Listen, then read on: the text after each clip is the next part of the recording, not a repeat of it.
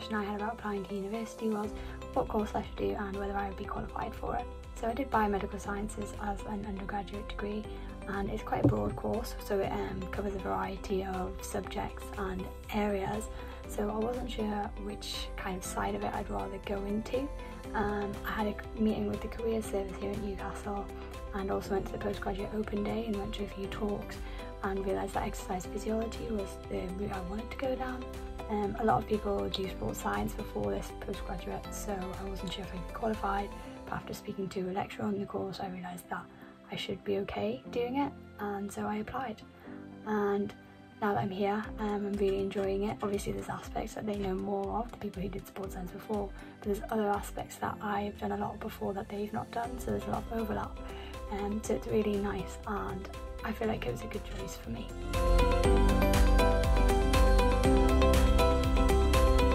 The biggest question I had about my course was what exactly would I be learning and by what methods of teaching would I be learning this? To find out more information about it, I went to the postgraduate open day and found out more about the different topics that they do on the master's course and kind of like the facilities that they have.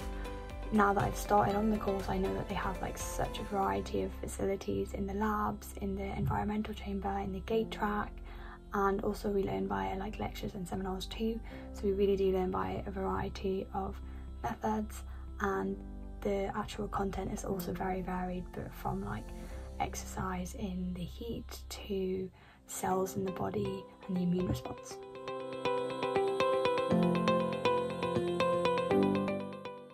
The biggest question I had about university study was how independent was it going to be?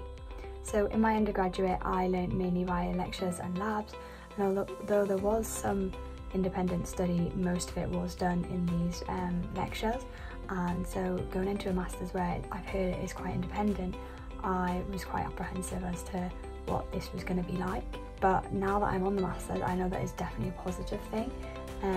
There's still a lot of guidance and links to external like research websites and things provided by the lecturers, which I didn't think that I would have. I thought I would just be set up on my own to do like all of this research, but there is still like help.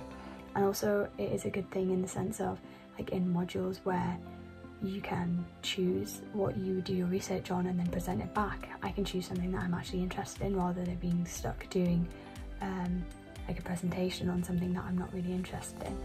So it's definitely a good thing.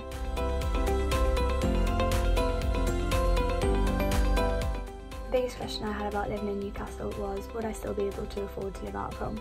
So I know for undergraduates there is the government student loan, which I took out myself, which really helped pay all the bills, but I wasn't sure for postgraduate if you still got that, and so I went to the talk at the postgraduate open day that Newcastle University had on finances and heard about all the different options available and all of the bursaries and scholarships that not only the university offer but also like wider schemes which provide money for people like me who are doing a postgraduate.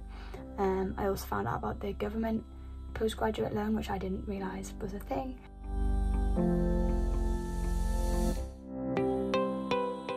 The biggest question I had about Newcastle University was would the clubs and societies feel different now that I'm a postgraduate instead of an undergraduate? So I feel like it is quite daunting joining a new club and society no matter how old you are, but also as a postgraduate sometimes you feel like you may be judged because you are older than the others, and maybe not fit in as well because a lot of people are quite a lot younger than you. But what I found is that's not the case at all. Everyone is so welcoming, especially in the club that I'm in, which is the Athletics and Cross Country Club, and they really you don't really see age, you kind of just find your friends and it doesn't matter between you guys how old anyone is. And if there is an age difference that is like visible a lot of the time, it's quite nice that they can see that you've been through a lot of the things that they have been through and they can come to you for advice or things like that. It is just a nice experience being a part of the club, and I wouldn't say being a postgraduate is like a negative thing when joining clubs and societies that should put anyone off from doing it.